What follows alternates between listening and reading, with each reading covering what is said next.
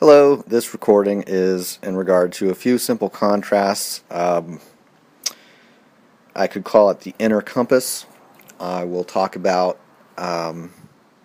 pride as distinct from shame, and the particular meaning that I have for pride, a very positive meaning, not the same as arrogance or haughtiness or vanity.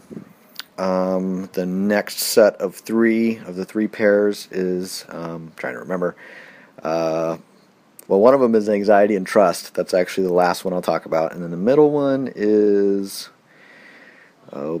guilt and commitment.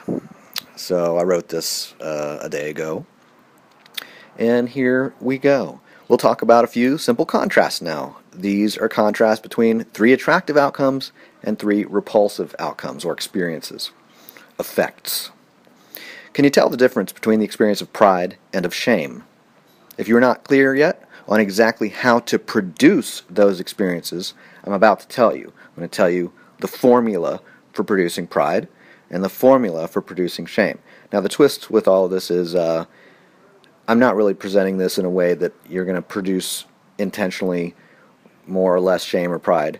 I'm actually going to talk about these things as kind of spontaneous manifestations, where when there is pride, you can kind of consider, okay, if pride is a signal of the thing that I'm going to tell you it's a signal of, then you can look back at how does that relate to your recent experience that produced that spontaneous experience of pride.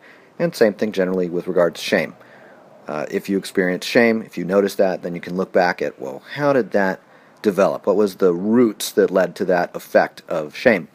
So shame and pride, in addition to being powerful, intense things, they're powerful and intense so that we notice them, and then we can then look back at what led to them and learn.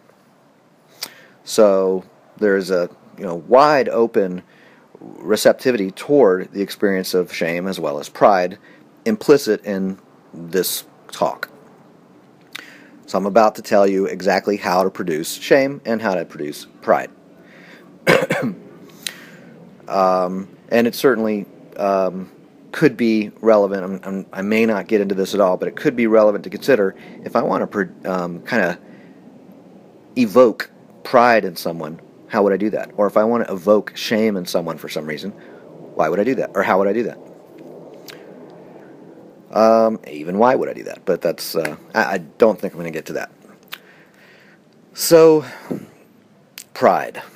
When I am effective in producing a result that fits with my motivations, I experience pride. When you are effective in producing a result that fits with your motivations, you experience pride. Your innate motivations, your natural motivations, not necessarily motivations that were externally programmed into you. Those aren't, I'm not counting those as your motivations. Those are external motivations that you can adopt, but they're not yours in the sense of innate motivations. They're fine, they could be very valuable, but they're not what I mean by your motivations.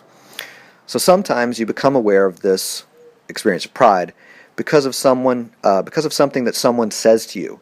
They say something, and then you experience pride, and as a result of what they said, and you hearing what they said, and then it registers, and you're like, wow, yeah, I feel proud. So it could be something someone says to you that triggers pride. It could be something that you witness casually, like seeing your grandchild walk for the first time, and you just have this surge of pride. So this experience of pride is an internal experience. It does not require anyone else's validation. If somebody denies, somebody condemns it or says it's not, you shouldn't feel pride, or that's not pride that you're feeling, but it doesn't really make any difference fundamentally to the experience. It's just a spontaneous manifestation physically that we can say, wow, that's pride. That feels great. So it doesn't require anyone's validation. It's not really subject to, it's not, it is possible for other people to criticize us and validate the experience of pride or shame us. But in that case, that's them shaming us, and that's a really distinct thing from the pride itself. The pride inherently is internal. It's, you could say, subjective, and how other people respond to it or not, whether they notice it or not, those are distinct issues. So I'm going to suggest here that no one can talk you out of pride. They can interrupt the pride, but you still have the pride. You know, the pride came up. They're not going to tell you that wasn't pride and have you believe it. You had a surge of pride. You know, imagine that you had a surge of pride, and then somebody interrupts it or distracts you or whatever. That can happen. The pride was still pride. It doesn't change because of what someone said to you. You can have a new experience because of interaction with somebody, but that pride itself is pride, regardless of what somebody says or doesn't say. Nobody can talk you into pride. If they say something to you and it triggers pride, all right, but nobody talks you into pride. It's a spontaneous experience that you have when you are effective in producing a result that fits with your motivations.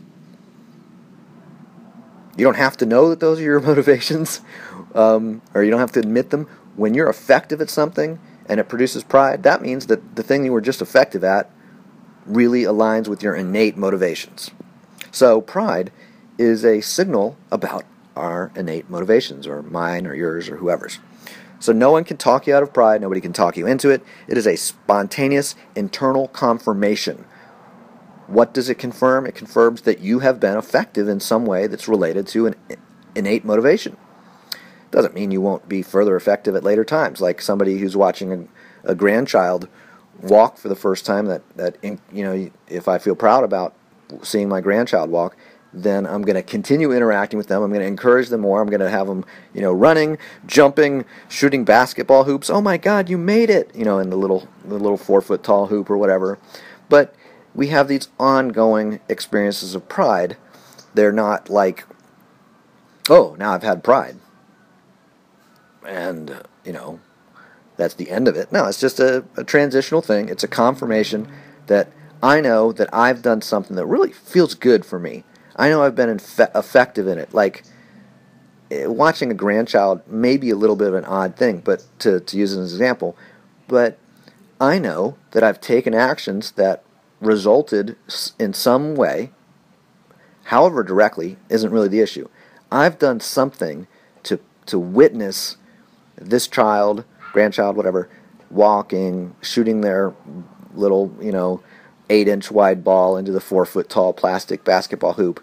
And there's that just huge excitement that I feel with them. I don't even have to say it, you know, I could see it on a video, you know, a year later and still feel pride.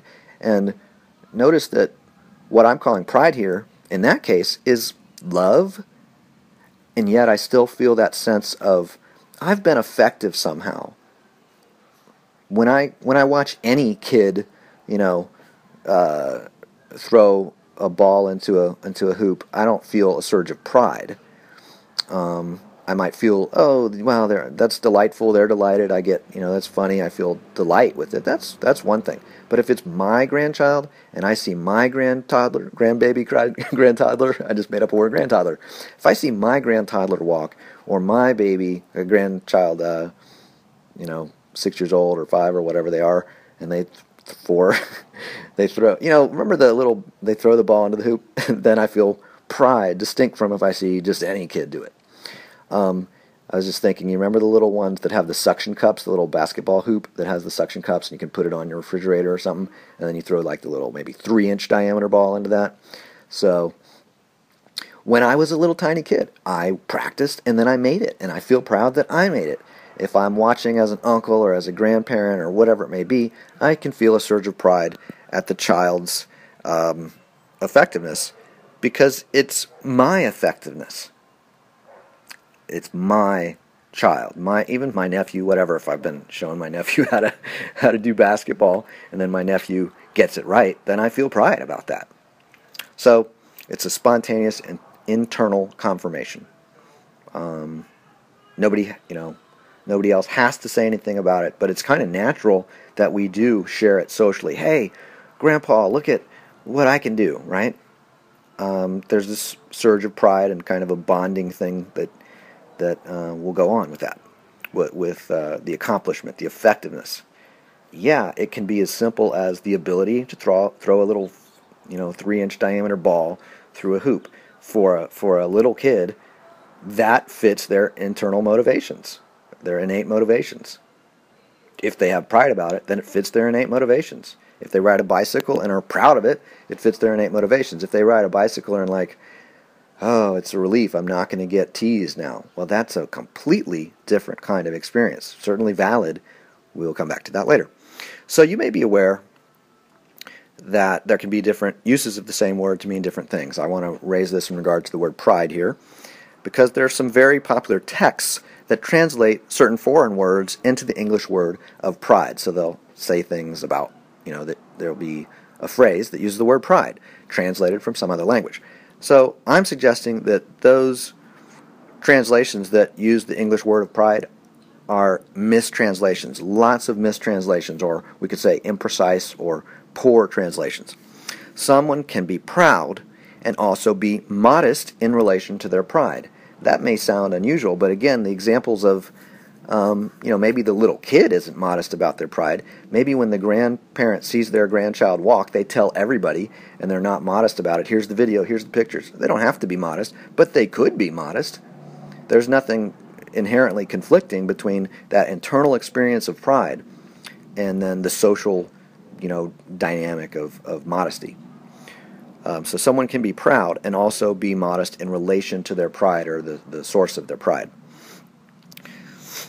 In other words, people can be secretive about the source of their pride. They can be discreet about who they share it with or how they share it. They can be very delicate and, quiet and, private about it. And that's typically what we mean by modesty. They're not drawing a lot of attention to themselves from anyone. They're not seeking validation. They're just like sharing with people that they're delighted to share it with. And, if they don't have any discretion or whatever, if they just widely share it with everybody, you could say it's immodest, but I don't care. If you care, why? Somebody's proud, they share it with whoever they share it with. Look at this picture of, my grandkid. Okay, look at this trophy I won, or look at this result that I produced, in my job or in my hobby. If they share it with somebody, why is that immodesty?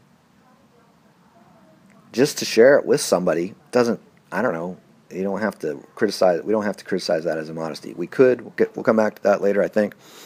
Why is it that people would criticize that, as far as jealousy, perhaps?